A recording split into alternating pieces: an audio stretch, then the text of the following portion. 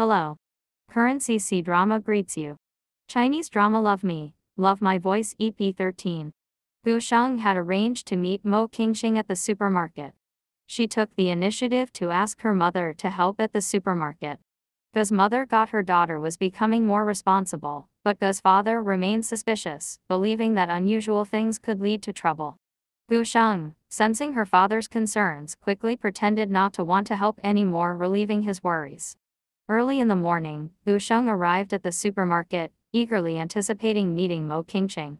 She lingered by the window, and when she spotted Mo Qingxing, she promptly made an excuse to distract her cousin, allowing her to be alone with Mo Qingxing.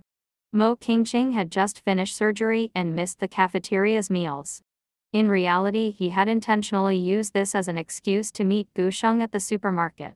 He asked Gu Sheng to pick 2 boxed meals to bring back for Feng Yisong.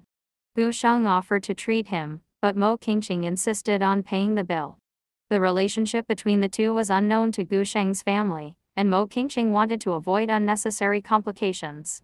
Hearing that Mo Qingxing would be busy late into the night, Gu Sheng carefully selected food and planned to deliver it to him at the hospital. Dong Yu insisted on inviting Gu Sheng to watch a movie, but Gu Sheng's thoughts were focused on Mo Qingxing, and she had no time to accompany Dong Yu. Dong Yu had a day off and specifically came to find Gu Sheng because she was a fan of Ching Ching Ci and wanted to get closer to Gu Sheng, hoping to learn more about Ching Ching Ci from her. Gu Sheng arrived at the hospital with the food, knowing that Mo Qingxing was busy. She asked the nurse to deliver the package to Mo Qingxing, claiming to be a delivery person.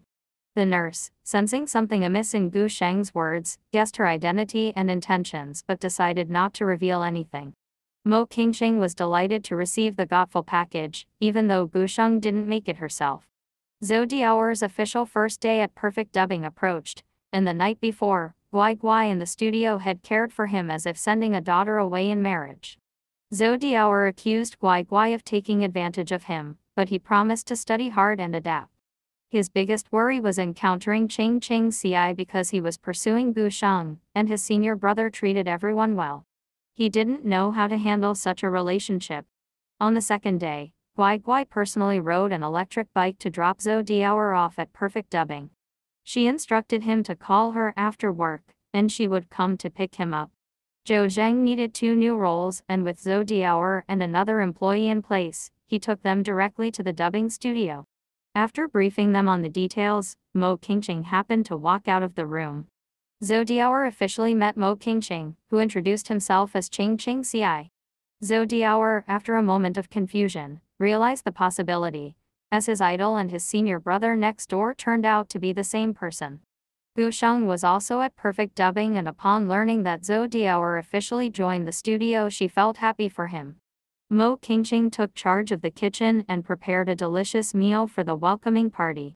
Everyone praised Mo Qingxing's culinary skills, and he took special care to prepare dinner for Zhou Diao, knowing his current situation, trying to help alleviate his burden.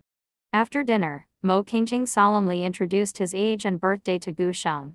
Although it was the first time for Gu Sheng to know, Mo Qingxing had been aware, considering it essential knowledge for a boyfriend.